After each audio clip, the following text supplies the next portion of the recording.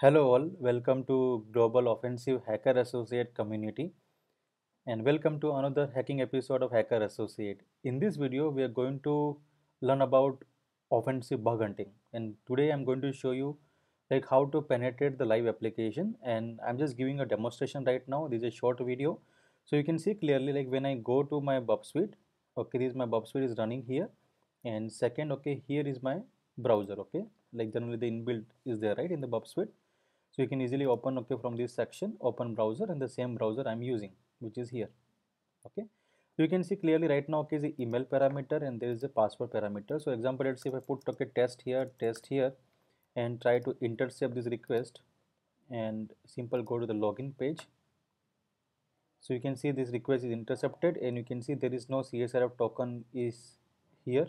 Okay. So directly you can see this is the session, and when I simple go here send to the repeater, this is a section. So when I send to the repeater in this section, let's me try to inject here okay some other thing. Example, let's say our method we're going to use as we learn okay in the previous classes. Simple just type script, we'll put alert and just type one and then script close.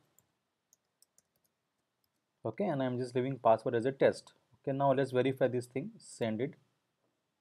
You can clearly see okay like this coming as an okay. Okay, so this is a live application, and when you just click on render, let's see okay because it's not in this browser okay not able to see. So what I can do, I can simple just right click show response in browser, copy everything, and now proxy we don't require interception part, and simple okay keep it, and now I'm just going here paste and go.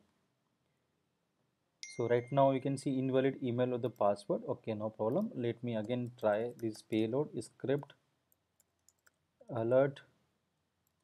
Okay, let's put okay hi script close test, try to log in. You can see clearly, right? This how okay we can check each and everything. So here okay the reflected, this is called reflected XSS. Okay, and even there are many problem okay in this application. I'm going to report one by one. Okay, right now okay I'm just showing you okay for cross-site scripting we can do many things right now okay from this section. Okay, so now okay next part is okay I will identify the parameter.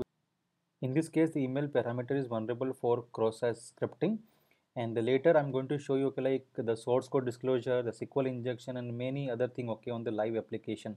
Generally, when I forgot to explain about this iKeda application, basically okay it's a payment application. So example, if we can simple go to the Google and just search it okay about iKeda. Okay, but don't do any damage okay to this particular application. This is only for the POC and the live bug hunting. I am simply demonstrating the thing. Okay, I am not responsible for any damage. So iKeda, I think this application name is PL. So when you simple go here and open it, this one you can see clearly it is called digital payment solution.